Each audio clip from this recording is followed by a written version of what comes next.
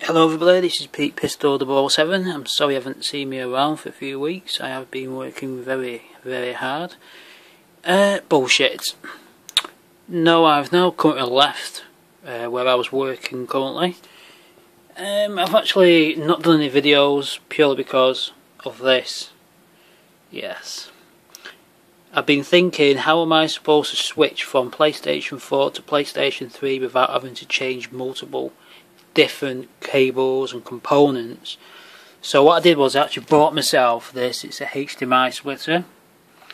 What I've done here is I've actually put it through my capture card, which is the Elgato.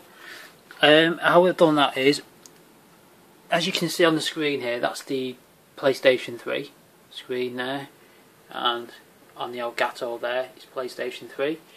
On the actual Elgato itself though, I've changed it so it's the other setting.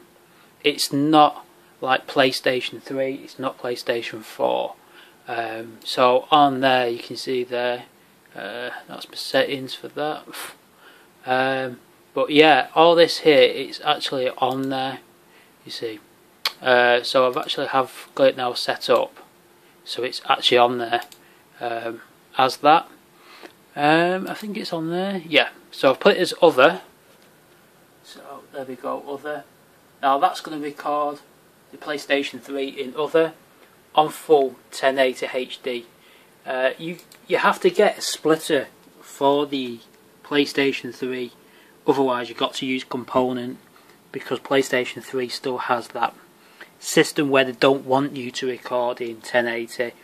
All they want you to do is record in 720 or 740 and then change it to 1080 through editing with like Sony Vegas, Power Director or Windows Media, or automatic Windows Media then puts it back to 740 anyway, so you can't win that way. But automatic, if I just pull that out, what says 3 on, it will go off and that will say no signal.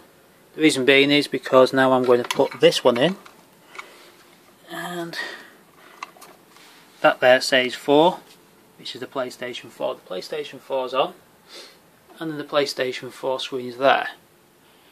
That will then change to PlayStation 4. It's flickering at the minute, and there we go. So I can actually record and just flick from one to the other. Just make sure though, on the PlayStation 4, see PlayStation 4, that is unticked. If you tick that, it's just going to flicker like fuck. So just make sure that's unclicked, and then automatically you can come out of that. Yeah, there's my photo of myself there. And yeah, these are the videos and games I've been playing recently. Sniper Elite 3, it's impossible to play. I haven't played that yet, I've just downloaded it. I haven't played that, just downloaded that. I don't even know what these games are, to be honest with you. That is a lot of shit. Whoever thinks that's brilliant, they need to get a life. But yeah, I've managed to now sort it out. So stay tuned, because I'm actually going to now start using this quite often now. Now I can use 2 different devices, and the thing is I don't need to have the actual capture card turned on. All depends on what PC you've got. With my PC, what can I say, that PC cost me £1,200 to build myself. But yeah, that's my games as well I'm going to be concentrating on. They might say PS3, but automatically PS3 is still highly addictive to myself there. I use that though, to be honest with you. It's the Power Director. I use the 10 version because it's the most easiest version for me. But yeah, I'm going to start doing some more videos for yourselves. Thank you for staying around and still viewing my channel, even though it's the same old shit. I did get a 6-month ban from YouTube, which I managed to get reversed round. Someone decided to put a report in for a video I had on there they didn't like. Obviously they're jealous, because you know I probably got more subscribers than them. But yeah, the trolling scene, I think that might be coming to an end due to the fact that too many people know straight away when you are trolling. I'm just going to concentrate mainly on the PlayStation 3, the PlayStation 4. And also I'm going to start be doing a lot of Twitch with both these and Minecraft on PC. My Twitch account, it should be in the link below, which is twitch.tv/PetePistol007. It's free of charge to follow. All you need to do is just make an account up, and that's simply it with that there.